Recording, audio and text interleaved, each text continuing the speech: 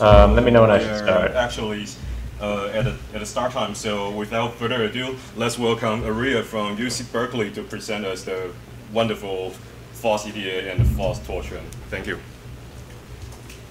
Well, hello everyone. I can't see you, but I can hear you clapping, so I assume you're there. But I can't see anyone, so this is a bit weird. But I mean, it's like Zoom University, right? Anyway, thank you for having me. It's nice to talk to people who are like-minded and share our experience. So I'm Arya. If I talk too fast, you can tell me to slow down. I'm from New Zealand, so we tend to mumble as well. If you need me to slow down and be more, to enunciate better, you should just interrupt me and let me know. But yeah, I am a PhD student at UC Berkeley. I was the TA for the first class. I think it's at least the first, maybe one of the first classes to teach with SkyWater 130 in fall 2020.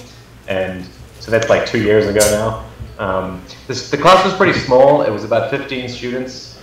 The professor was John Wojnik, who's a longtime VLSI person.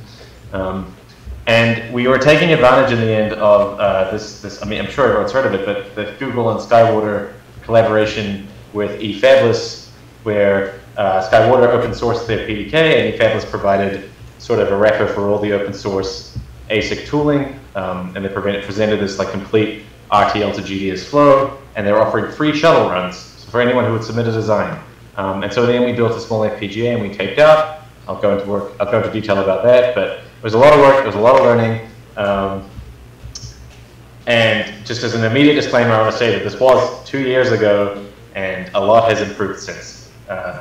So anyway, without further ado, a bit of background about me. I got a bachelor's degree in New Zealand, and then I worked as a software engineer for about 6 years. And then I decided to go back to grad school. And so I think this is important because I have a very software engineering mentality when it comes to hardware. I'm originally a hardware engineer, right? But I do not like crappy software, and it makes me mad. And I'm very happy to write my own. I'm much happier to write my own software than I am to use garbage software. So this is kind of part of the problem about software engineers in general, but it meant that when I got to Berkeley, and it's sort of the, we'll get to that. When I got to Berkeley, I did chip design a different way, but we'll go through that. The course itself that we did this for, the CS250, I'll give you a bit of introduction to that. It is a graduate level course. It's run basically every 1 or 2 years, and it's usually quite small. Like I said, we had 15 students. It's open to advanced undergraduates as well, and we had 1 or 2. But usually by the time people do this course, they have prior experience in digital logic, design software. They've usually done one of the prerequisite courses, which has them do actually a pretty complex RTL design and run it through a bunch of commercial tools. But we give them like a push button flow, like we give them a make file, or we use another tool, like we have this thing called Hammer that will wrap all of the commercial tooling, and they just have to hit like make blah and it'll do it. They don't have to understand what the tools are doing, it'll just make it for them. That is really an exercise in writing RTL. So by the time they get here, they kind of know a bit about how digital design is done, and actually after that last course, that 151, 251A, they're pretty much qualified to apply for jobs in industry as like fresh out of undergraduate. So CS250, this graduate course, tries to extend that a bit. It creates these like a collaborative group project environment where people either split up and do different projects. They're usually things like accelerators or CPU cores or memory controllers. And then we get more stuck into like how to do a better design for fabrication, for like something you want to build. Although typically it doesn't actually end up getting fabricated. There's another course for that. And in my research, which is also like a little bit of background for you, I do computer architecture, so I've been building open source FPGAs at the layout level.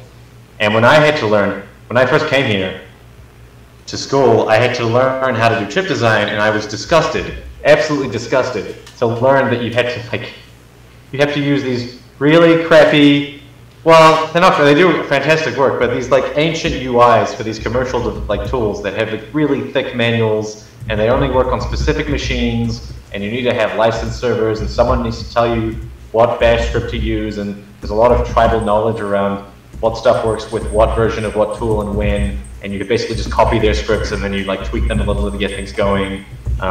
We have these ancient but stable operating environments, what's the type of there, and it's just every way you can imagine it's a pain. Like if you come from like writing software, maybe in SSH, maybe over a terminal, you log into some box somewhere and you can do it from anywhere. You can do it from the beach. You can no longer do that if you're trying to build a ship. You've got to go get a fast connection. You've got a remote desktop to the server in the building with the NDA so that the IP is protected, et cetera, et cetera. It's all very painful. It's like learning Microsoft Word for the first time, except you're no longer like 8 years old and you don't really care. Like it's annoying to have to learn all the different shortcuts and the two sets of tools do it differently. So long story short, I did not come to grad school to get a PhD in using vendor tools. I wanted to learn how it's all done, see if I can make it better. So when I was asked to TA CS250, and when there was this opportunity to look into SkyWater 130 and OpenLane, I really jumped at it. OpenLane, I don't know what the audience's background is, but this is that eFabless suite of tools, the RTL to GDS flow. I really jumped at this because it was a way to achieve the goal, which is to build chips, without having to go through the hundreds of pages of synopsis or cadence training and like sit in the lab with other people who already knew how to do it. You could figure it out yourself. And that's what makes it such a powerful learning tool. You can really introspect each part of the RTL flow. You can see the code with your own eyes. You can see how it works, and you can try and fix it. You can run it on your personal machines. You can run it in familiar environments. You can students run it on their laptops. You don't have core limits. You can run 20 cores, 100 cores of searches at the same time. There's no licensing service. And on top of all that, there's a very active community of very responsive developers, thanks to eFabless, who will, they're very interested in having users try their stuff, and they're always listening to see what will make it better. And so if you had a problem, they respond pretty quickly. And then the other really nice part is that once you're done, you can share every part of what you did, like down to the GDS. There's no IP limits. You can just give people what you did and say, look at this, what do you think? Look, there's the transistor. And on top of that, the eFabless harness for the designs was this like really neat, they called it Caravel. It was like a design that had space in the middle, and around the outside they had the I/O pads, and they had a little RISC core and SRAMs, so that you could do bring up without having to worry about I/O, your own clock generator, your own other controllers or whatever. You could basically just put any design in and plug it into this thing and try and get it to work. That was the promise, and it made it a lot easier and a lot more tractable. So then, okay, so I'm trying to get through so we can have time for questions. But okay, so with that out of the way, how do we do this course? Well, we suggested to the class that we build an FPGA, and pretty much everyone was like, okay, that's fine. I don't think anyone had a better idea. So I got to pursue my research interests through this course. And we had some initial lectures on FPGA design, like stuff you'd read out of a textbook straight away. And then we had some follow-up lectures on VLSI topics, a review of circuits. This is stuff that I should have covered by now, but we've reviewed it anyway, like MOS models, power, parasitics, clock distribution, etc. And we talked a bit about like common blocks, like how SRAMs are made, how muxes are made. And then we basically split them up into groups and gave them a little task each, which I'll go into. And then we had regular meetings to discuss progress, share advice, learnings, whatever.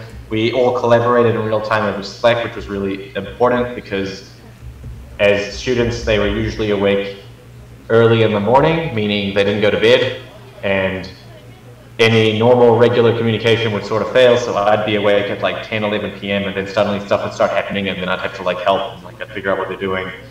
We'd share what we'd learned. We put all the code on GitHub. We enforced a style guide so that people could share it and read each other's code, and that helped people jump from one project to another as they had time. And then ultimately the assessment was based on sort of contribution to the work, both as by their own admission through personal statements and as judged by our professor. And so then what were the groups? We took a typical FPGA fabric and we said, here are the parts. The parts are like you had configurable logic blocks. That's the thing with the lookup tables and registers. There's a configuration element, like how do these blocks get configured? Where does that configuration come from? there's the interconnect between all the configurable logic blocks and the SRAMs and the next thing which I'll talk about. So then there was the SRAM block. We needed memories basically. And this ended up being, we didn't ask students to write their own SRAM compiler. Luckily there's OpenRAM. So we asked them to write a wrapper for OpenRAM that would automatically, or basically present a unified interface for our FPGA to an OpenRAM SRAM block. And then of course a multiply accumulate unit, which is like a configurable with multiplier and accumulator. And then there was like one other team that was in charge of bringing these all together and tiling them and making sure they all worked. Each team, importantly, had to use the flow basically to harden their own macro, like they did the RTL to GDS flow on their RTL, they tested it, they optimized it, they had to iterate on it to make sure it was as dense as possible and sort of had the interface it needed. And then they passed that up to the integration team and we'd combine those together. We reserved layers of the metal stack for power, routing, ground, clock, and interconnect at the top.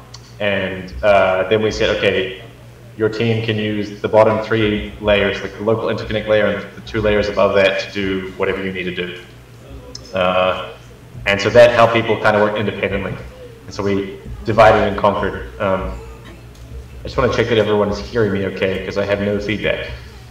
Yeah, actually. 就是讲者现在想确定一下，说这边的大家的有没有什么特别想问的吗？他想说这边先暂停一下下。还好吗 ？Okay. Everyone's just satisfying with your talk, so we can just keep coming, and that will be fine. Can I hear him? Okay. Hold on. Oops, sorry. Can you hear me now? Oh, sorry. Yeah. I muted the. Sorry. Everyone here. I just asked around the audience here. That is, are everyone okay with your talk? They said yes. They're completely okay with your talk, and please go on. Okay. Cool. Great. Awesome. We'll keep going. So. Yeah, so we split it up and we handed out the different components and then we said, students, please go away and do this. To start you off, I prepared an introductory lab, which is where I said here is an example piece of RTL. We're going to run it through all the open source tools and we're going to generate the final products, the GDS, left, def, etc. And that got them familiar with the prerequisites. They got them set up with their environments, like on their laptops or whatever machine they needed to use. If they didn't have a machine, we gave them a lab machine. They learned some Tickle, which it turns out is pervasive in this space. So they learned some Tickle. And then, yeah, we basically were available. I was always listening over Slack. Everyone was sharing problems there. We'd like share, like, well, some person would figure something out and they'd share it. I'd try and be one step ahead, so I try everything once, and then everything I run into, I tell them.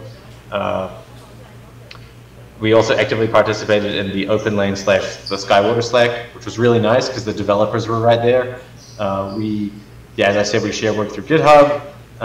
Some students ended up doing custom layout using Magic. So we had one of our interconnects had a transmission gate. We used, as I said, OpenRAM for the SRAM blocks, and then we had to integrate this with an FPGA toolchain. So we used the open source Yosis and XPNR for the FPGA toolchain. It was all free. One asterisk. It was all free except for one tiny thing. And they did it. It was incredible. They came out with this FPGA. It had these CLBs made of 4 S44 LUTs, which are like an exotic LUT topology. The interconnect was a bunch of switch boxes and connection boxes, but they've connected their neighbors, like north, east, southwest. The Mac unit was configurable and worked. Everything was functionally tested with like an RTL test bench. We had various SRAM sizes in the wrapper block. We built the bitstream generator for this thing. It was like hierarchical, so we asked each team to build the bitstream generator for their block, and then a top-level Python script would combine them all and generate the whole thing, depending on where it was put in the in the layout. Yeah, it was really cool. The first attempt we had at putting it all together was kind of disastrous. Here we have a 4x3, so we got all of 12 of these things on this die. We didn't really know how to use the tools well. We hit a lot of bugs. It was very hard to get density up. Like, we had a lot of problems with congestion, density limits, and it was like there was basically no space for other macros at this point. And then a really interesting thing happened. The students took it upon themselves to make it better because they were so close to the end and they just wanted to optimize it, right? Everyone decided they'd have a go at like running this tool and tweaking the parameters to see, oh, what should the target density be? What should the core utilization be for each block? What if we take the macros out? And they all sort of went away and they like would constantly be like competing basically over who had the most dense design today. And then without me having to do much, we got here. I mean, I think it was a few heroic students that did most of this, but we went from 4x3 to 8x7 in the same space. And that's just by figuring out how the tools work better and what their limits are. Of course, today this is called, a hyperparameter search, and you use machine learning of some kind to search the space for you. But we just had grad students and undergrads, so effectively the same. Yeah, but I mean, okay, so this was the final product, and it was incredible. But those are, like, you can immediately see some problems. Like, where are the SRAMs? Where are the multiplied cumulates? Well, they're not there because we had a bunch of problems. The first real problem we had was, we couldn't map ledges. We had to go and create a mapping for Yosis. It wasn't part of the PDK at the time. That was annoying, but we did it. We had to make an exceptional, we had to hack the OpenLane scripts up to allow for clockless designs. The open source simulators don't support transmission gate, like the high impedance state, Z. So we had to use Synopsys VCS, which is the asterisk I mentioned before. It's the only non-free tool we have to use, and it's sort of dirty. In our defense, we could have made the whole thing without the transmission gate, and then it would have been completely free. But in this case, it was nice to be able to also do the custom layout. So as I also mentioned, the flow would often fail with density or congestion issues, and so tweaking these target parameters was very difficult. It's not like, how to put it, the input is a number, and you don't know what that number means until you read the algorithm that uses it. And not everyone wanted to do that. So for most people, it was a question of, I need a number in a range that works, and the only way to find that range is to just run a sweep of all the values. And for every little change in the input, this range would change. So we did a lot of iteration. Of course, I've since learned that this is what people will do in industry anyway. And it seems to be de rigueur. So I guess that's not really a problem. It's just life in building chips. On top of that, the power delivery network didn't work. I had to go in and manually measure the things and decide where the tracks should go. It's stuff like this. Like the clock tree synthesis would break for large macros because the placement tool couldn't figure out how to move the buffers around the giant macros. So we just ditched the clock tree, and we probably had a lot of clock skew as a result. The SRAM blocks, they didn't end up being available in time, so we had to drop those. I think there was one available, but it was too big. So then the SRAM block on the FPGA would be too big, and so we just had to drop it. Likewise, the Mac, because it's just a big thing, it's like, unless we did like an 8x8 or like 8-bit inputs, it would have been too big, so we ended up just dropping that too, just to get something out the door. And then lastly, and probably most importantly, the verification tools are very incomplete. They are like, and it's not because, well, I think at the time it was because a lot of the timing information or the power models were available, but they weren't quite open source yet, I think, if I recall correctly, but I may be wrong on that. But either way, we didn't have access to a tool that would let us do design like handoff completely. And so we just had to, and we didn't want to resort to using the commercial tools, so we just said, okay, we'll get it to the state that EPADLess wants, which is like the following our DRC errors are okay. And they were things that they were aware of, and then we just handed it over, and we were done. So that's all very negative. The thing that saved the day was, again, this very supportive and responsive development community, which is exactly why you choose open source. They were very helpful over Slack. They're really interested in hearing what our problems were, and they'd respond within 24 hours. Working on the OpenLane code base was reasonably straightforward. We were able to fix code ourselves and submit bug reports or just submit fixes. And actually, since that time, I think most of these issues, if not all of them, have been fixed, which is great. And that's why we believe in open source so much. So in conclusion, we did it. We submitted this class in 3 months, built this FPGA, and we submitted it to MPW1, which is the multi-project wafer. It was fabricated and delivered to us a year later, by which point all the students had left, and I was too busy. So I have a stack of them over there, but I haven't brought them up. There was actually like a bug too in the harness, but that didn't matter because the class was a success. We knew that using this open source stuff that was brand new was going to be risky, and you know it was basically as painful as we expected, but with sort of enough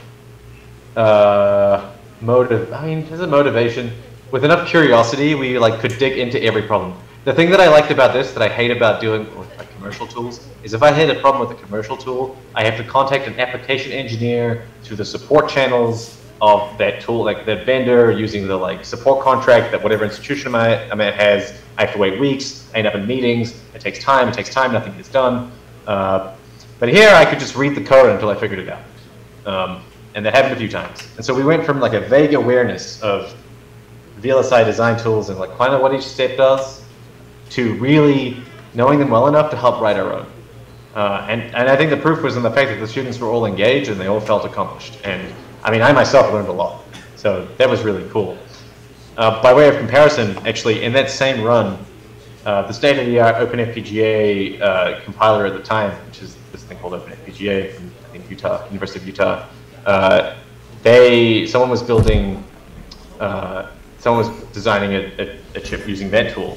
And what that does is it's basically the same thing. It's a very similar design. You can see it's like a tiling of these configurable logic blocks, but they use a cadence tool to I think do the synthesis, placement, and routing. So they got a much more dense configurable logic blocks. Oh, so they're using the cadence tool. I think that they use the SOFA, the SkyWater open source FPGA, but so you're saying that they're not actually using the FOSS tool to do the fabrication? No. So they did a mix, right? They generated these blocks. I mean, it may be in a different one. I think there were a few FPGAs in there, but this is the one I knew about. They generated each CLB with the cadence tools, and then they tiled them, and then I think they tiled them with the free tool, and they put them into the free tool to submit it.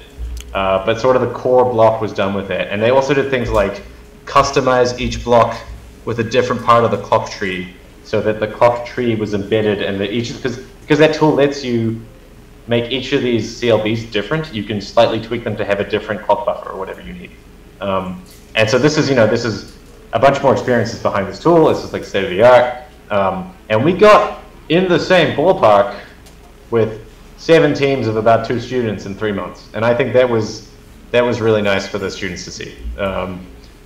It's clearly not better, but it's to even be at that level, I thought I was really impressed. Other lessons, I think I've kind of beaten the bush about, but basically it may be rough around the edges, but it is all absolutely worth doing. A lot of the students really liked playing with the tools and not just using them, and because a lot of people, especially engineers, right, will learn by doing.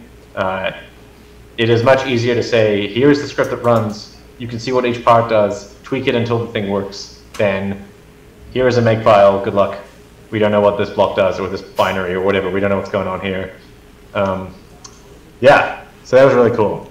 And as for what's next, I think I was really excited at the time to sort of turn this into a shared open source course based on SkyWater 130. But it turned out to be very hard to keep up with the software changes by myself. It really needed a community that would be constantly changing it, and almost with these software engineering practices. If we change the API, if we change the flow, if we change a configuration parameter, we've got to change the course where we teach how to use it. It's part of the continuous integration. It was kind of too early, I think, in spring 2021 to do that, but maybe now there's more appetite to develop a shared course. Another interesting thing is that there's this tape-out class at Berkeley, which is sort of more aggressive, has a broader scope. They tend to build a radio chip with a processor on it. They have an analog front end, and they have a RISC core or something on there. And they typically will tape out with commercial tools because they'll have very experienced grad students come and tell them this is exactly what you need to do, and here's like you do this bit, you do this bit, we'll put it together, we'll tape it out. They were considering SkyWater 130 adoption. I don't think it was mature enough for them in 2021, but I think they're still thinking about it. And I think if we can get a course like that to use SkyWater 130, then that's a huge boon, because they really care about, you know, the big tick at the end when LVS is clean and DRC is clean and all the timing passes and like across all the corners. So yeah, I think that's a sort of the next step for like a more advanced course. Oh shit.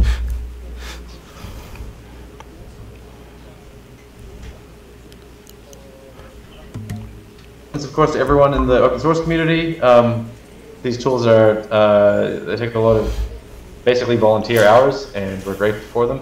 Sorry. They're very responsive people. Sorry, and yeah, can you go back to 1 or 2 pages? Next page, sorry. Yeah, this one, because we're having a little connection outbreak, so can you just kind of replay these 2 kind of slides? I'm so sorry. All right, here, sorry. Yeah, this speaking too fast again. These are the students in the class, and I wanted to thank them. I'm not going to name them each, but this is full credit where it's due. These were the people who did it. And on this slide, I wanted to acknowledge that like all of this work was built on a lot of volunteer work by members of the open source community. Of course, Google for its funding of SkyWater and eFabless to do this. OpenRAM, K-Layout, a lot of the other stuff we take for granted. Tim Edwards especially has he's taken on the maintenance of a lot of old VLSI tools like Magic. And then a lot of the developers involved were very helpful. They really kind of held our hand through bits of it, and I mean, we all helped each other, right? Like we helped them pipe clean this process and try and get it done, and like see what the rough edges are, and they helped us learn a lot. So it was really cool. Yeah, questions? Yeah. So, 请问是博明先生吗？李博明还是不是？在场有想要问问题的吗 ？Okay. We're having a light one here, so I'm passing the mic here. Okay. So yeah, thank you for the talk. I want to ask is that during your case, do you face any bugs in the software? Because in my experience, I think the open source tool has a lot of limitation and some issue. And also in the verification, I think that the difficulty of the verification is that you need a lot of domain knowledge, like the RC, how to extract them, and it's tightly related to the hardware behavior. So in software level, we don't know this kind of terminology. So how do we come with this kind of problem in open source tools? So the first question, did we find bugs? Yes, we absolutely found a lot of bugs. I mentioned them. They are... Oh. Yeah, some of the bugs were, you know, just features that hadn't been added, so they weren't really bugs. They were just things that were missing, like, for example, not having clocks. But then every now and then we'd hit like a seg fault in like the router or the placer or something, and then that's when we'd say, hey, developers, we hit this bug with this case, and they were very quick to respond. It'd be fixed within a few days. Of course, this is a benefit of being one of the first people and everyone being very focused. Of course, I don't think that necessarily scales, but I still think the turnaround when you hit a bug in the open source tools, like with the current community, is faster than if you hit it with a commercial tool. Admittedly, the commercial tools are already much more stable, but they didn't really frustrate us that much. I think the thing that frustrated us the most was sort of how hard it was to get the tools, like to tweak the parameters for the tools, because we didn't know what they did, and there wasn't any intuitive sense of how to get them to do what you want. And I think this is true also of commercial tools, but they come with a lot more guidance and direction. Like the manual will say, use this flag if you want to do this sort of thing, and then you get people with enough experience, and that becomes less of a problem. But yeah, I think that is still like a big gap with the open source tools. Your second question was about verification. I think verification was a big problem. we had to trust that if the design was okay through the tools and eFabless accepted it, like it passed their tests, which was just like the DRC check, then it would be okay. And then, I mean, it would be okay in some sense, but yeah, functionally, we had no way of verifying that the timing would be met at the gate level. Like we didn't know if the clock skew would be too great. We didn't know if it would work really. That is a big problem. But I think for teaching how to do and what these things do, so teaching all these steps and to teach what is necessary to get a chip to work, especially at the level of this course, this was fine. I think the next step is if you're a grad student and you want to take something out, you want to build it, you tend to spend a lot of time on verification because it matters. It's a lot of your time. You don't have to repeat it. If you're a commercial entity, then even more so. You don't want to waste time and money. The thing that makes that easier to swallow is that it's free. So it doesn't matter because someone else is paying for the shuttle. And you can do another one in a few months' time. And as long as that is true, I think we can get away with having kind of poor verification.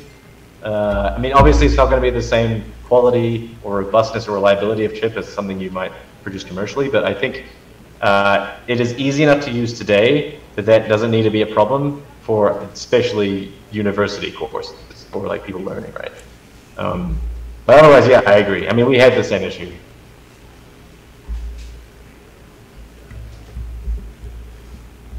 Sorry, Aria, can you hear me? Yeah. Okay, so we have another question here. Sorry that the interaction is some kind of a little bit hiccup. It's okay. Hi Aria, thank you for a fascinating presentation. My question is not fully formed right now, so just take what you will and let's see what your thoughts are. Have you ever thought about how you would extend a course like this to, say, a less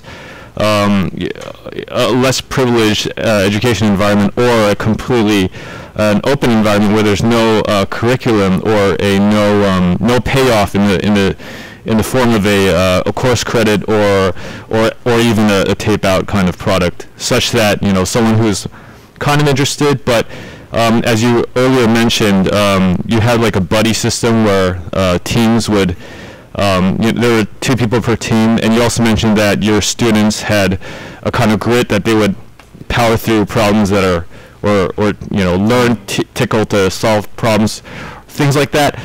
If you don't have these things, or you don't have students of that much motivation, but you're faced with a less economically endowed environment, how would you bring this learning?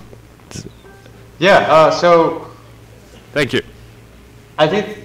Yeah. Thanks for your question. I think the differences with this sort of quote, like an economically less well off, or like an institution, I don't know, where people don't have the same self-belief maybe, to getting this done and making this useful. I think the first difference really is in the background.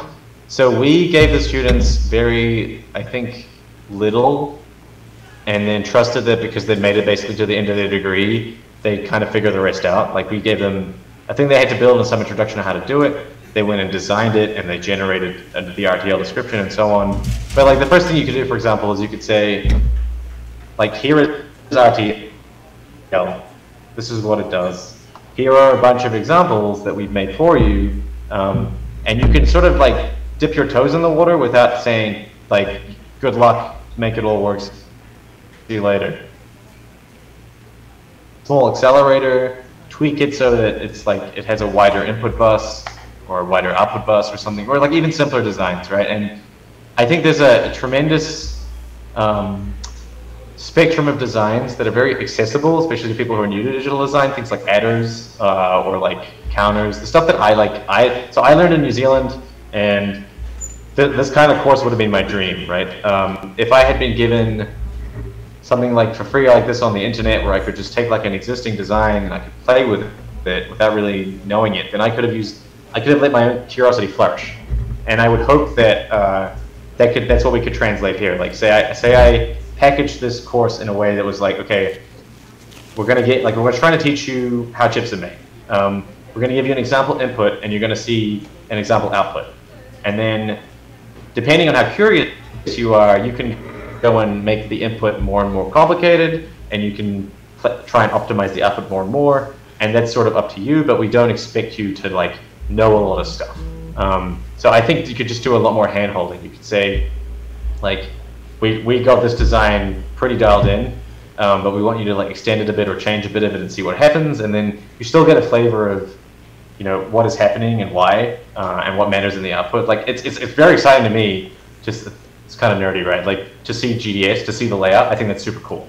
Because when I grew up and I learned about chip design, I was like, damn, this is incredible. How do we do this? And so just like I think, especially in general in education, you want to give people like little tasters of things so that they latch on to something that excites them, and then that becomes their passion, and they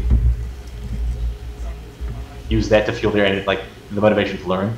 I'm also sort of ad-libbing here. I think it's a really interesting question. I definitely think we can do it, and I think it comes down to removing assumptions about what people know and reducing the scope of what they need to do to get anything out of it, right? So as long as it's a smaller design and they can see anything of the output and they can learn something, I think that's worth doing. And of course, this stuff is free. Google hosts a lot of this in their collab environment. So you can actually run eFabless just for free on one of their like Jupyter-like notebooks. And otherwise, you can run it on any old like laptop or any old computing device. It may be very slow, but like, you can still do it. So I think in many ways, this is a huge step forward to making chip design accessible. We just have to get the framing right, I guess. I see. Do we have any questions here? Okay, just come here, come forward, because you know the camera cannot be turned around. Hi, thank you for your presentation. Now I'm working at the EDA company. I know if EDA software have any bug when you run it. 离开一点点，因为它会收音会。OK， 这样可以。这样吗？不要太近。OK。Do you hear me? Okay. Yeah. And now I'm working at the EDA company. I know if your EDA software have any bugs, you will lose much money. So my question is, in your community, do you have someone who can help you verifying quality of software?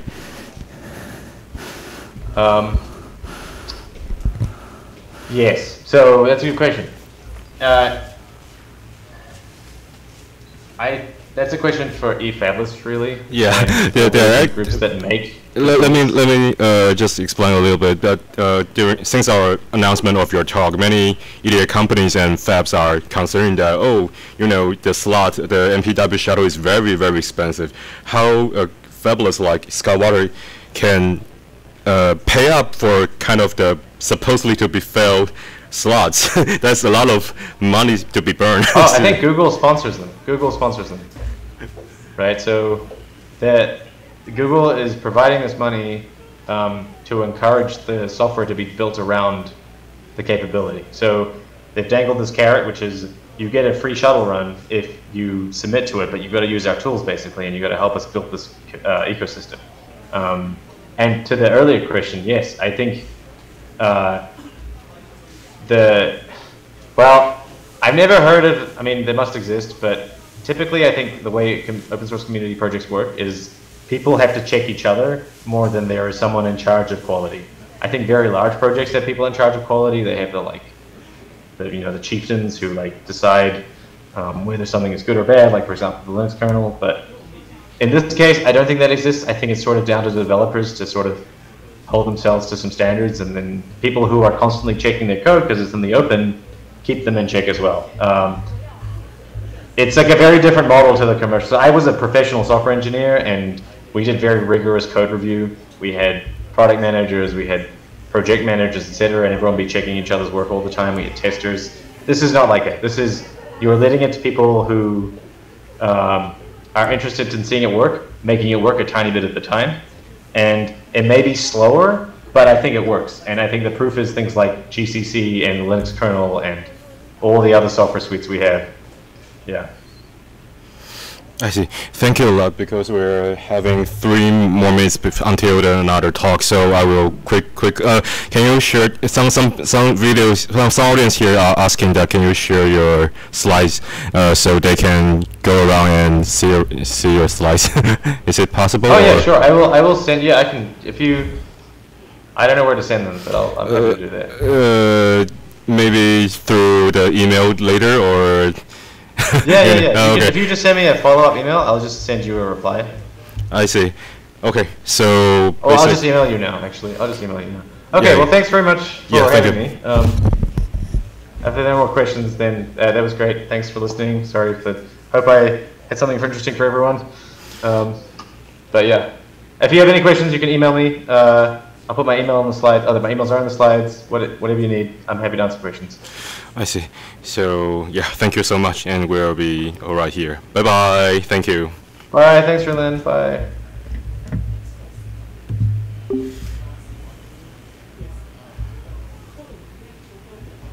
而且因为我下一场要控场，我这个我必须要抓个buffer这样对。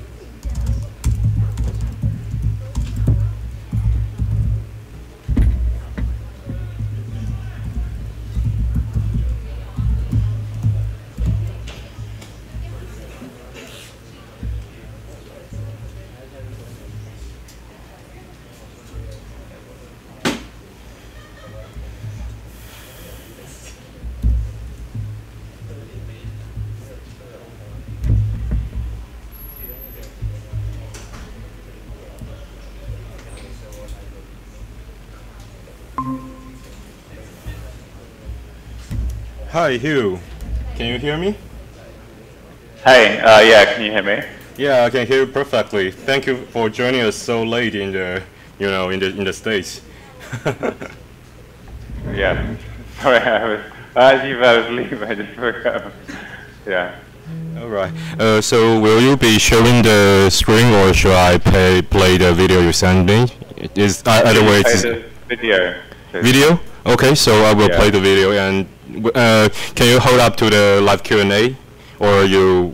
Or, yeah. Okay. Okay, so I will play the video here. Just give me a second.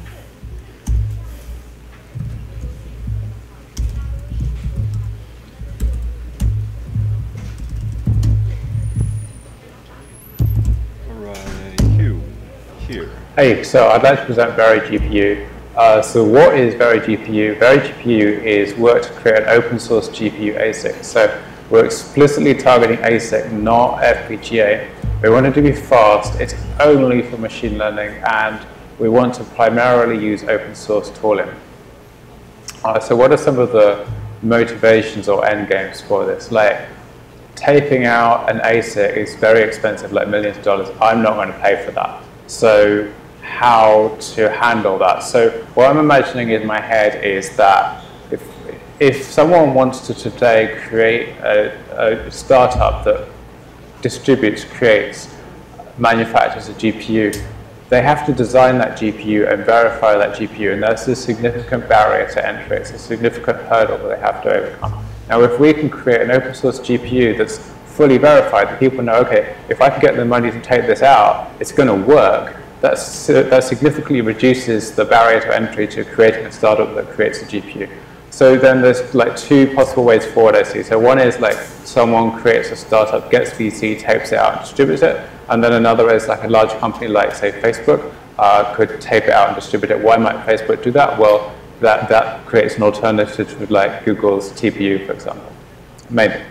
Some design decisions. We're explicitly targeting FPGAs. So in the past, I had some OpenCL projects where I would develop the projects on NVIDIA GPUs. And they worked pretty well on NVIDIA GPUs, but when I tried them on AMD GPUs, because I'd spent all my time optimizing for NVIDIA, they ran pretty slowly on the AMD. So what I want to avoid is, if I target FPGAs or I test on FPGAs, I will naturally over time optimize for FPGAs. There are things you can do on FPGAs that you can't do on ASICs and vice versa. If I'm targeting FPGAs, I won't be using the full capabilities of the ASIC, and I will naturally optimizing for FPGAs. So I'm just not going to do FPGAs at all, like only ASIC and simulation. For us, machine learning, right now, because we're targeting machine learning, that means there's some optimizations that we can do. So recently, there is a type of float called BrainFloat16, BF16. This is becoming quite popular in large models like transformers, very large language models. It has the same dynamic range as FP32, but it uses fewer bits, and so the calculations, everything, space, memory transfer, everything goes faster. So I want to only target BF16. No FP16, no FP32, no FP64. So for example, NVIDIA GPUs, they have to do like all of these. They have to do BF16, FP16, FP32, FP64. And that uses a lot of extra die space and it reduces the yield. All right, so by only doing BF16, we save die space, we increase the yield. Similarly, for the FP operators, there are some operators that are needed by machine learning, specifically logarithms, exponential, possibly tanh. But there's a lot of other operators that we don't need for machine learning, for running transformers and so on. So we can just not implement those. That saves more die space and increases the yield. Right, and then I wanted to work with PyTorch. So there are a number of deep learning frameworks out there. So TensorFlow is one, PyTorch is another, and there are others. I'm choosing PyTorch. I've used PyTorch a lot, I'm very familiar with it. It's used extensively in both industry and in research. So yeah, this is my choice. That doesn't mean that we couldn't also get VeriGPU working on TensorFlow. I'm just only targeting PyTorch. And we wanted to use primarily open source tooling. All right, so here is like the end-to-end planned architecture. This screen is split into two halves. So on the left-hand side over here, we've got like the main board, the PC, the main host computer. And on the right-hand side, we've got the GPU card. And the GPU card comprises like, we've got DDR global memory on the card, and then we've got the GPU die itself, which is the ASIC that we're taping out. So on the left, we've got PyTorch. That communicates using a HIP API with our host-side runtime.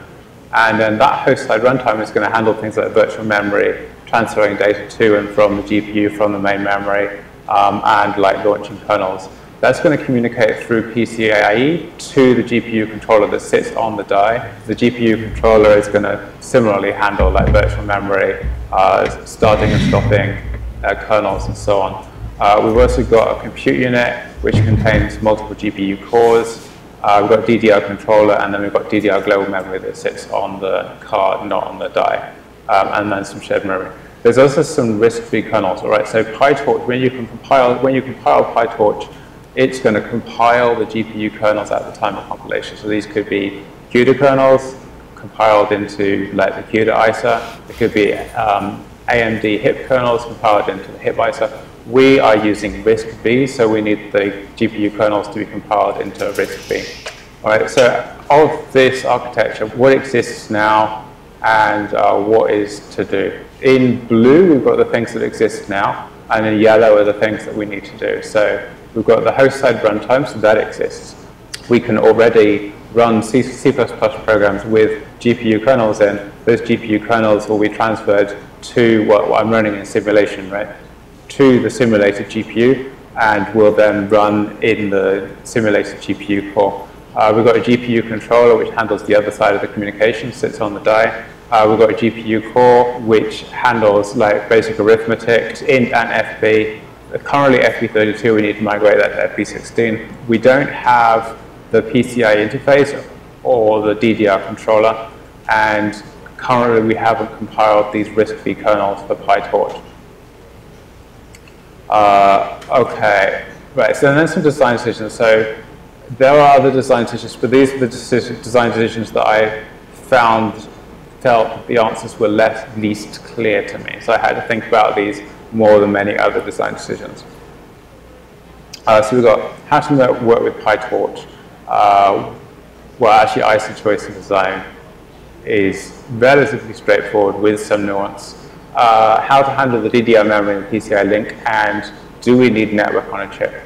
All right, so how to work with PyTorch, right? So there's a few options here. So one is to integrate directly with PyTorch. So we couple it directly into PyTorch. We modify PyTorch to call directly into our very GPU code. The issue with this is lots of development would be needed, and PyTorch will push back because we're not using a standard interface. A fairly tempting on the surface option is to use OpenCL. Why does it appear tempting? Well, because it's an open standard. However, we would still need lots of development because PyTorch doesn't yet work with OpenCL. Now, there is a lone developer working on migrating PyTorch to work with OpenCL. That work is in development now. Even if they succeeded, a challenge, a fundamental limitation with OpenCL is that OpenCL needs to work across many platforms and many vendors. That means whenever any functionality is implemented, it involves discussion with like 15, 17 vendors around a table, and they all have little things that they want to do and change. So the result is the standard has to handle all of these different vendors and requirements, which makes it quite complicated, and it's hard to implement OpenCL quickly. Whereas, for example, CUDA is relatively simple, only has to target a single vendor, so they can optimize that highly, just implement the minimum things to do what they need to do without having to handle other vendors' requirements. Right, so CUDA is tempting because it already works with PyTorch. It's kind of a de facto standard for machine learning GPUs. I would say the main challenge here is how to defend against cease and desists from NVIDIA, right? Because it's their IP. And another challenge, which sort of goes hand in hand with this, is I don't like to, I avoid, if I'm working on anything where I'm doing like open source using CUDA, like I have a project, I have an open source project called Coriander where I take CUDA kernels and then I compile them into OpenCL. Now, this sort of works. A challenge I found was that I didn't feel that I had the right to read the CUDA API docs. So the only way I could learn about the CUDA API was by reading other programs that used CUDA, and therefore for compatibility purposes, I feel that I have a fair use to look at how they're using the API, but obviously this is very convoluted and quite hard. So, right, so I'm avoiding CUDA here. I mean, I nearly chose CUDA, but like AMD HIP.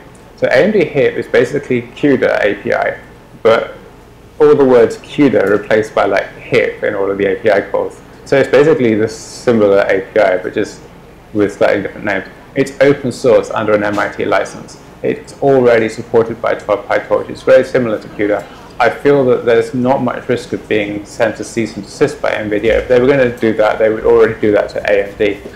Even if NVIDIA did that to me, I feel that AMD might help pay for my defense. Because if I had to retract mine, then that would be evidence that AMD would have to retract theirs. All right, so I'm choosing AMD HIP. It's sort of a compromise decision, but I feel like it's open source. It's already sort of supported by PyTorch, and there's little IP litigation risk. Relatively small IP litigation risk, I feel. All right, ISA choice and design. So using RISC-V, this is very popular recently. Many projects are using it. It's very nice to use. I'm enjoying using it. I'm using the ZFINX extension so that we unify the float and the integer register file. We might need to break with RISC-V in order to migrate to the BlameFloat 16. Now, there might be an extension already for BlameFloat 16. If there is, that's good. I want to know about that. I haven't found one yet, although I haven't searched incredibly hard, I have to say. But yeah, if you know of an extension. Otherwise, I might have to create my own extension, maybe, potentially. But I will probably have to, therefore, modify like LLVM and all of these things in order to handle the extent. All right, how to handle DDR memory and PCIe link. Right, so I don't want the DDR controller and the PCI interface to be in very GPU. I feel that these are standard components, and I feel that the appropriate way to handle these is to just drop in some third-party IP. So whoever takes the GPU out, they can get hold of a third-party IP controller for DDR and an interface for PCI, and just drop those into the design.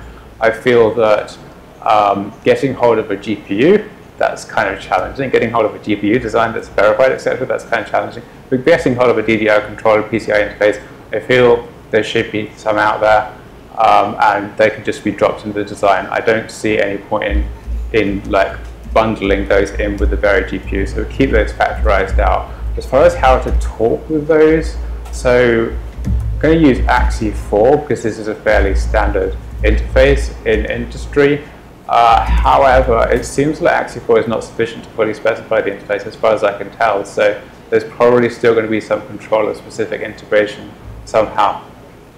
If anyone knows like a standard way of interfacing with DDR memory controller and PCI interface, I would be very interested to know that. As far as I know, there will be some controller-specific integration.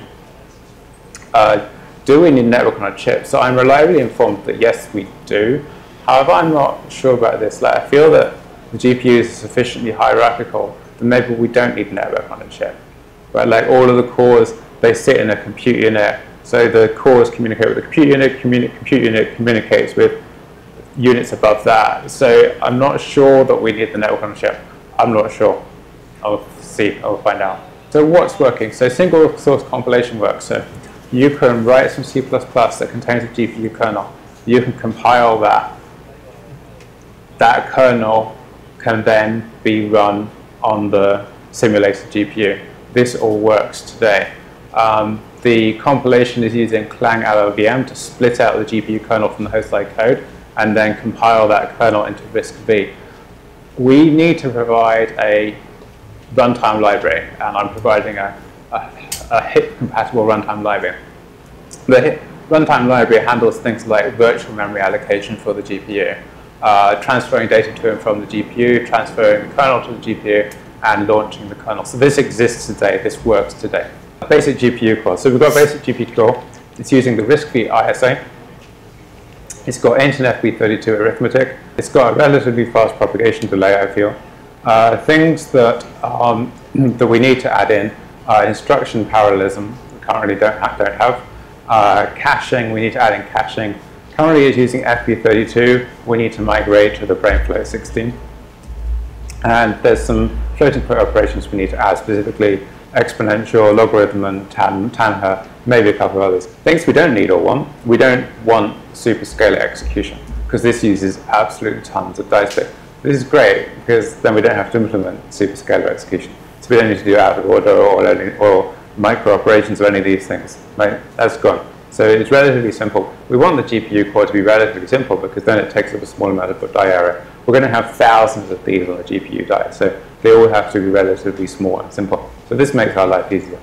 GPU controller. So the GPU controller sits on the GPU die, and that communicates with the host side runtime library. It handles copying data between the GPU global memory and host side memory in either direction, sending kernels to the GPU compute unit and launching them. So that's working today. PyTorch to do. So PyTorch is compiled for AMD. Well, it's compiled for CUDA, and you can also compile it for AMD HIP. When it's compiled for AMD HIP, the kernels are compiled into the AMD ISA. So those won't run on our GPU because we leave them compiled into the RISC-V ISA. Now, more or less what we just need to do is to recompile PyTorch using our own runtime and libraries. However, we need to create those libraries so that when we compile PyTorch, it will compile into RISC-V. This needs a bit of tweaking and hacking around. I've done something similar because in my project where I took CUDA kernels, compile those into OpenCL is kind of similar, actually harder, so this is easier than that. It's doable, but it will need a certain amount of time. It's not just like an hour of like typing doc/configure or something like that. There will actually need to be some modifications in header files and definitions created and modified and so on in order to do this. But it's doable. All right, so verification. So if we want people to take this out, spend millions of dollars on it, potentially hundreds of millions of dollars, we need to show that it's going to work. Right? It's not enough just to write some code and say, well, I guess it works. We need to prove or make it very certain that if it's taped out, it's actually going to run. In industry, 80% of development effort / money / time goes into verification, not into writing the code. I'm creating unit tests as I go along. They all run currently in Icarus Verilog, and then some of these have been ported to VeriLater. I'm sort of porting more and more as I go. One of the biggest challenges I've faced so far is uninitialized X values. These are quite hard to detect, I find. One way to detect them is to use gate level simulation with iVerilog. This catches quite a few, but not all. I also experimented with using like asserts with iVerilog. That also catches some, but again, not all. There's many edge cases and corner cases. What I'm finding works quite reliably is random initialization with VeriLater. So VeriLater can, whenever there's some new wire created, you can tell it, all right, just initialize it with a random value. So sometimes it'll be 0, sometimes it will be. If you run it enough times with the random initialization, a failure to initialize will manifest in a failing unit. These failures can be hard to track down, but at least we know there's a bug to fix. I feel it's vastly preferable to know there's a bug somewhere and to have to spend some time tracking that down compared to not knowing there's a bug at all. And if we run the test many times and we don't manifest any bugs, then we can be reasonably confident that the initializations are working okay. Not entirely 100% because there's a sort of like probabilistic element here, but I feel that it works fairly well. All right, so unit test and initialization. All right, performance. So there's 3 measures of performance that we care about. One is propagation delay, one is die area, and one is cycle count. So propagation delay is the time for at each clock cycle, any changes in flip-flops inputs has to propagate through our combinatorial logic, and that takes a certain amount of time, which is the propagation delay. The propagation delay controls how fast we can set our clock speed. So the faster the propagation delay, the higher the clock speed we can use, and the faster we can run our GPU. The cycle count is the number of cycles to run a particular instruction. So the cycle count combined with the propagation delay basically decides how fast our GPU is going to run. And then die area factorizes into cost. Like the more die area, the higher the cost of taping out, and the lower the yield. So the smaller the die area, yield goes up, cost of taping out goes down, so overall cost goes down. For the propagation delay and the die area, so I believe that you can use like OpenStar/timer to do this. However, I wasn't able to figure out how to get that working. I sort of tried a bit, I didn't figure it out. What I'm doing is I'm using YoSys to synthesize down to a gate level netlist. I'm not doing layout here. I'm using the structure of the logic gates, like the network of logic gates, as a proxy for how much time will be in the propagation delay and the die area. But this doesn't take into account things like wire lengths and layout. So it's just a proxy. To actually get the actual exact propagation delay and die area, I would need to run layout, which I'm currently not doing, but will obviously do in the future. So I'm using YoSys to synthesize down to a gate level analyst. I'm using an open source 90 nanometer cell library called SAD EDK90 to do this. This is provided by Synopsys, which is very nice of them. But yeah, it's open source, it's not IP encumbered, so we can freely use that. And then what I'm doing is I have a custom script that walks the netlist. And what I'm doing is I'm calculating propagation delay in units of NAND gate propagation delay. All right, so what is NAND gate propagation delay? It's the propagation delay of a single NAND gate. So if we have one NAND gate, then the NAND gate propagation delay is 1. If we have 2 NAND gates, one after the other, then it's 2. If we had a NAND gate followed by a NOT gate, so a NOT gate propagation delay is about 0.6 times a NAND gate propagation delay. So a NAND followed by a NOT is about 1.6 NAND gate propagation delay. And this should be fairly node technology independent, like whether we're using 5 nanometer or 90 nanometer, a NOT gate is about 0.6 the propagation delay of a NAND gate. Not exactly, but approximately ballpark.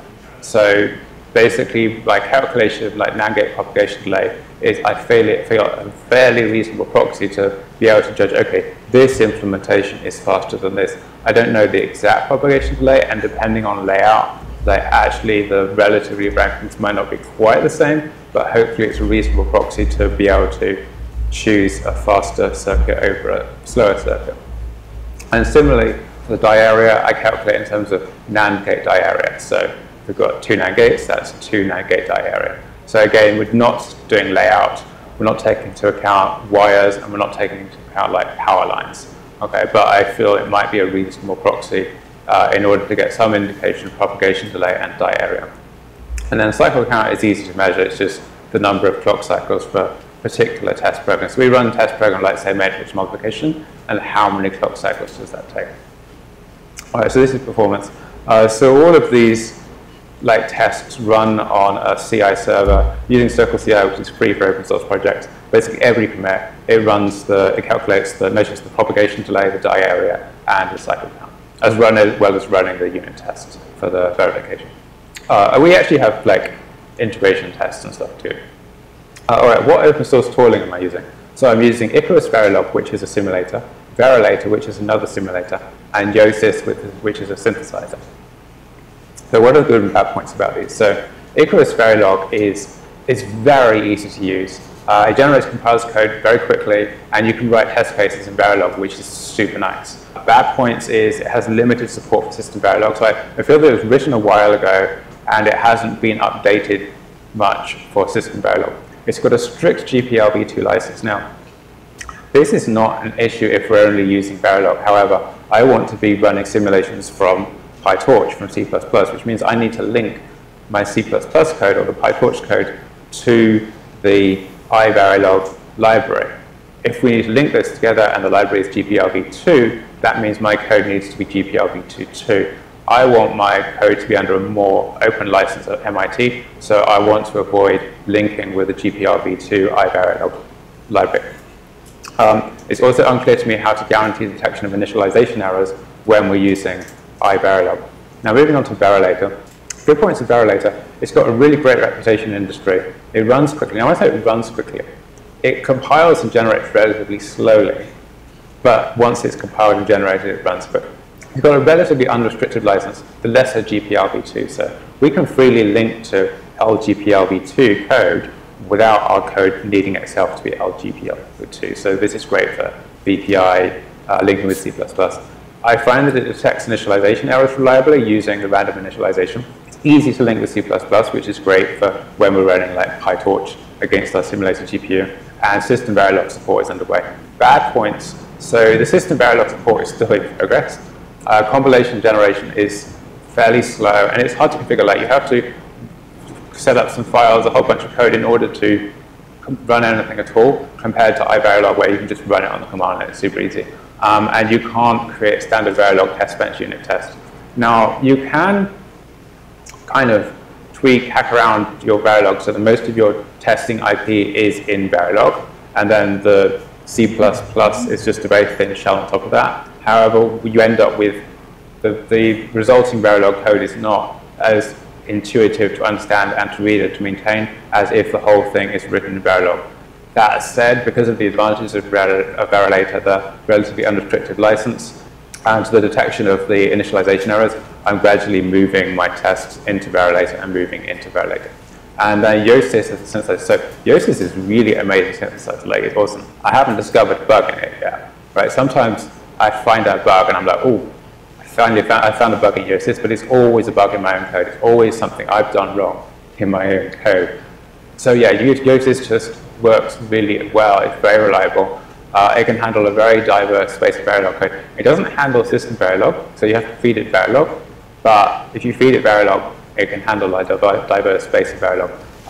If it can't handle something, it will say, oh, I can't handle that. It won't just give you the wrong answer. So either it will give you the right answer, which is the vast majority of the time, or it will say, oh, I can't handle that input, you need to change that.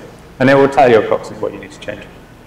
Bad points, as for all of these tools, limited support for system Verilog. Right, now there's some tooling I tried but I haven't used yet. So one is OpenStar Timer, one is SV2V, and one is QFlow. So OpenStar Timer, like, as far as I know, it can be used to measure the propagation delay. It might also handle layout, I'm not sure. Anyway, I couldn't like get it to work. Maybe I'm using it wrongly, but I couldn't get it to work for myself. So yeah, so I'm not using that currently, but maybe in the future. SV2V. So SV2V is a very nice project. It takes system Verilog and it converts it into Verilog. So then we can then feed that Verilog into all these other tools that only support Verilog. So the good point is it works with system Verilog. Bad points is when something goes wrong, it dumps you into the generated Verilog. So when I have an error, I get dumped into generated code that I didn't write. So I have two sets of code. The system Verilog that I wrote and know intimately and understand very well, and then whenever I get an error, I get dumped into code I didn't write and that's generated, which is quite challenging. I sort of tried that for a while, but personally, currently, I find it more effort to deal with the dual code than to simply write everything in Verilog, keep everything in Verilog, the sort of lowest common denominator across all the tools I'm using. But I do like the idea of SV2V. I feel it would be nice if, it would be really nice if SV2V could do what it does and then somehow dump you into the system Verilog when there's an error, along with a system Verilog related error, rather than dumping into the generated Verilog, maybe. QFlow. So QFlow is a layout software. As far as I know, it's the only open source layout tool, although it may be OpenStar Timer handles layout too, I'm not sure. Bad points, I found it hard to use. I tried it with like a very simple example, like 1 NAND gate or something like that, and I couldn't get it to work. So I'm probably just using it wrongly, but yeah, like I'm not using it currently. I will probably use it in the future and figure out how to use it, because basically, as far as I know, it's the only open source layout tool. So gaps and opportunities for open source. So system Verilog support. So I need a DDR5-6 controller and a PCI interface. A BMM block generator. So as far as I know, all BMM block generators are all provided by the Foundry. Now I'm wondering if there's a way that we could have like an open source BMM block generator, which is somehow Foundry independent. I don't know if this is possible, but like we have like these languages that support creating like logic gates that become like logic cells, which then get changed into the Foundry stuff. I wonder if we can do something similar for BMM block generator. I don't know, I'm just kind of throwing that out there. And an easy to run chip layout generator. Right, so system Verilog support, this could be adding support to existing tools. It could be tweaking SV2V so that the workflow stays within the system Verilog code. DDR5 and 6 controller.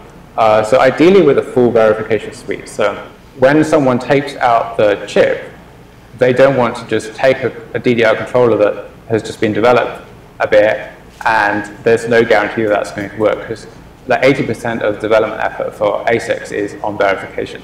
So if they have to write the verification themselves, like that's 80% of the development. So that's a significant burden and a significant obstacle. So it does need to have a full verification suite. We want to have as standard interface as possible, e.g. using Axie4, and ideally we should have some kind of proxy module for running simulations. Right? We shouldn't have to run the full DDR controller PCI interface when we're just running simulations. We should be able to bypass that for simulations, at least for when we're simulating a whole like end-to-end system. BMM block generator, is this possible in open source? I don't know, but like I'm just kind of throwing that out there. Like, is there a way to do this? Easy to run chip layout generator. So this might be as simple as adding documentation to QFlow, but I think there might be a need for some test cases though, because I hit issues very quickly and easily, but I might be just using it wrongly. All right, so thank you for listening. Very GPU aims to be an open source GPU ASIC dedicated to machine learning. It's got an extensive verification suite, like unit tests, integration tests, etc. We're calculating performance metrics for die area, propagation delay, and cycle count, and it's dedicated to machine learning. So we intend to use only RainFlip 16 in order to keep the die area low and the yield high. We intend to implement only floating point operations needed by ML, and we intend to ensure that it works with PyTorch. Cool, thank you for listening. Hi, Hugh, are you still with us? Hello?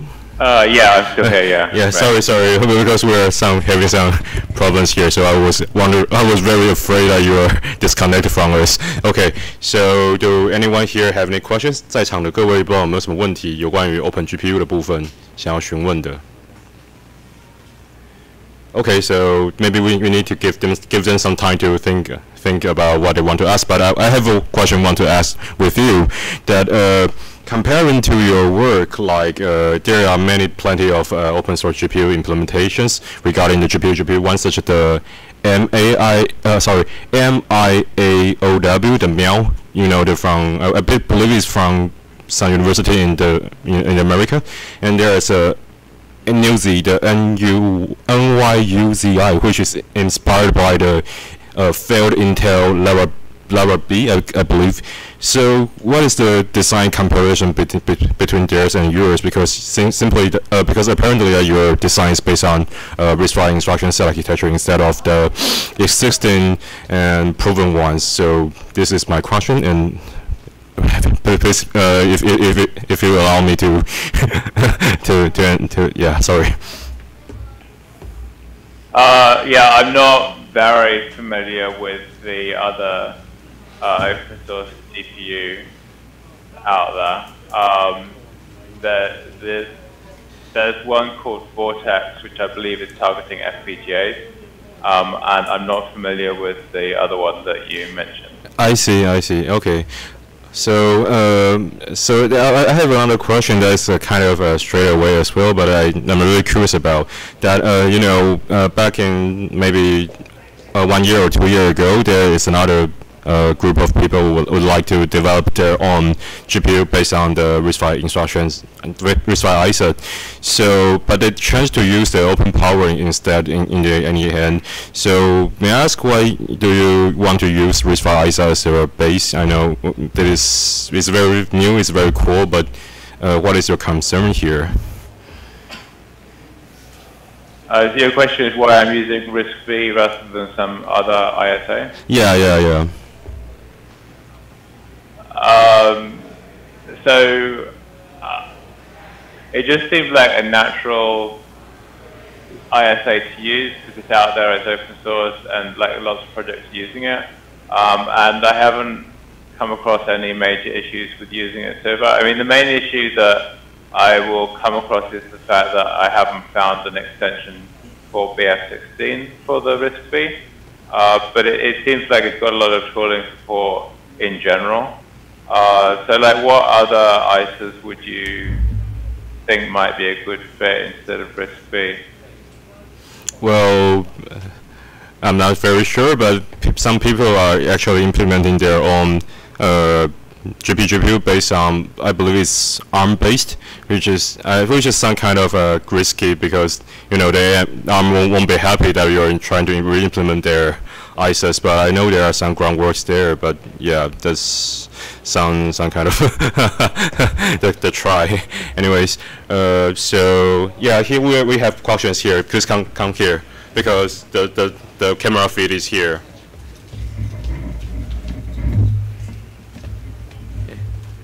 Yeah, okay. 进来这边，然后麦克风这边。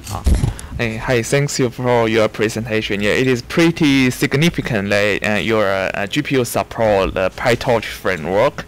Yeah, and I'm a bit interested that since we have since PyTorch is a large framework and it cooperates with Python, and we also have something like Onyx or more static model that doesn't require a lot of framework or a lot of layer on top of that.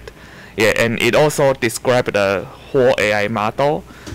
Yeah, so since you are targeting in machine learning, so have you ever considering or I would like to ask what is the benefit to support the whole PyTorch layer instead of just Onyx or any static model format? Yeah. So here's the problem, and yeah. So the question is, why am I targeting PyTorch rather than Onyx? Is that the question? Yeah, for I guess I haven't thought about that question. Okay. Yes. So maybe this is a kind of profound questions that maybe you can think about it and then maybe give us a reply in 1 day or two, or in any time you would like to do that. Sorry that because there are many kind of DOAs here in Taiwan, and many DOA makers trying to do their own works. But just like the person here, that many of them are targeting the static models instead of the PyTorch or the TF Lite because it requires the interpreter. Sorry. So yeah, this some kind of. But anyways, this is open source. You can try to use it and try to do your own work based on it. Yeah, I mean, I guess, but the Onyx is for inference, right? Whereas I'm targeting training. So is that maybe the difference? Okay. I see. So basically, the Open GPU or the Vero GPU here is targeting the both training. Yeah, but on the edge training, and that's the way that yeah. Okay, thank you. Yeah, like, I feel there's a lot of work for inference, but for training, I think that's the reason. Yeah, I think. I see. Thank you. Thank you. Thank you. Do we have any questions here? If not, I still have a question here. Here, so I'm curious that you're using VLSI for the this emulation, but how is the speed that you're experiencing? Because VLSI is, if I remember correctly, they're adding the multi-thread support for the emulation, but it's very buggy from my experience. So did you use the multi-thread emulation, or did you just use the single-thread emulation model? Currently, I'm just using the single-threaded. I'm not yet using the multi-threaded. I haven't tried multi-threaded yet. Okay, I see. Maybe in the future. Okay, I see. Just one moment. I'm gonna speak in Mandarin to ask some people around here. 戴总，你有没有什么 VLSI 问题想问一问啊？反正你接下一场就是要讲 VLSI 啊。有没有什么觉得有趣的？真的不要吗？那他平常是用 SVA 吗 ？VLSI SVA， 他用的感觉怎么样？你说 SVA 吗？Sorry, Hugh, that a person here that is actually our next speaker will be presenting his own experience on the VLSI, and he's quite curious about your experience on using 戴总你说 SVA 吗？the SVA in the VLSI. So I'm not very familiar with that, but he mentions about it, and he wondered how's your experience on the SVA in the VLSI. Sorry, I don't remember what is SVA. Can you remind me what is SVA? Okay, I will ask him. 他说 SVA 是什么东西啊 ？System Verilog Assertion. Okay, it is the System Verilog Assertion. Okay, so System Verilog Assertion. I'm just using the normal Verilog assertions. I'm not using assertions on the C++ side. I'm not sure if that answers the question or not. Okay, thanks a lot for the answering. And just one more, I'm very curious about that. Do anyone fund you to actually tape it out? And there's a chips bill that is passed in America. So I'm wondering that will you be interested in using the 19 nanometer process node or 130 nanometers process node from SkyWater to tape out your the Vero GPU? I haven't targeted finding funding yet. I think that's something for the future. Like once I've got more of a, once it's more fleshed out and ready for taping out, then I will look into taping out and finding funding at that point, but not yet. I see. Well, your talk is actually kind of repoed here in Taiwan, so I will definitely forward some interested parties to you, and we will be looking forward to it. And it's about time, so thank you very much for joining us, and sorry for waking you up so late in the United States. And bye bye. Thank you. Thank you for listening.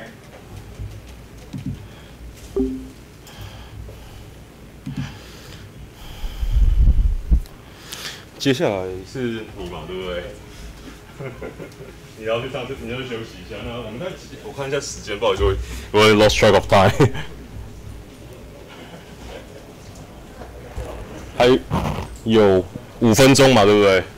我们是吗？11点半嘛，对，5分钟嘛。你要用你的那个吗？好，也可以。